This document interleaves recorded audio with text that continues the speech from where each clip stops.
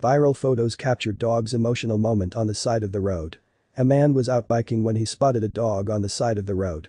The dog was nuzzling a plastic bag and had tears in its eyes.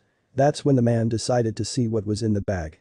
Paul Skinner and a friend were cycling along a road in Midville, Lincolnshire, England when they noticed a small spaniel dog on the side of the road that seemed to be crying as it laid next to a plastic bag. When Paul and his friend decided to take a closer look at the dog and the bag that she was nuzzling, they never expected to find something as heartbreaking or horrifying as what they did when they peered inside.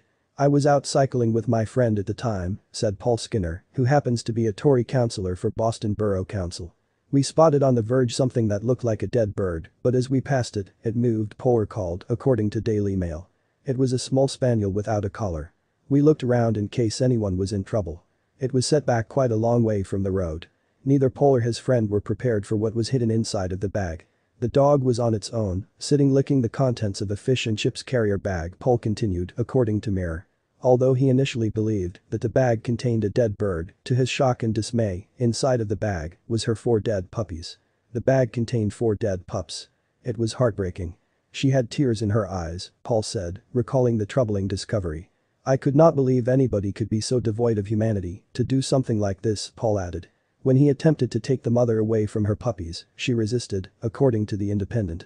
They immediately called the police, the Royal Society for the Prevention of Cruelty to Animals, RSPCA, and a local greyhound sanctuary, who eventually came to rescue the dog. Once the veterinarians at the RSPCA took a look at the mother, they found her to be approximately 3 years old and named her Carly. The vet said she appeared to be in good health. Mick Fern, kennel manager at Fenbank Greyhound Sanctuary, attempted to resuscitate the puppies, but to no avail.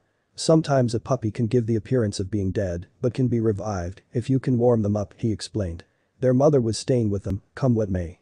It was a very sad scene," added Fern, who also relayed that, after examining the puppies, the vet believes that the puppies were not only born alive, but may have been alive when they were first dumped on the side of the road. An investigation was initiated, and although Carly had a microchip, it only led back to the original breeder. "It is a terribly upsetting incident," explained Inspector Becky Harper. "It looks like this little dog has been cruelly dumped along with her newborn pups.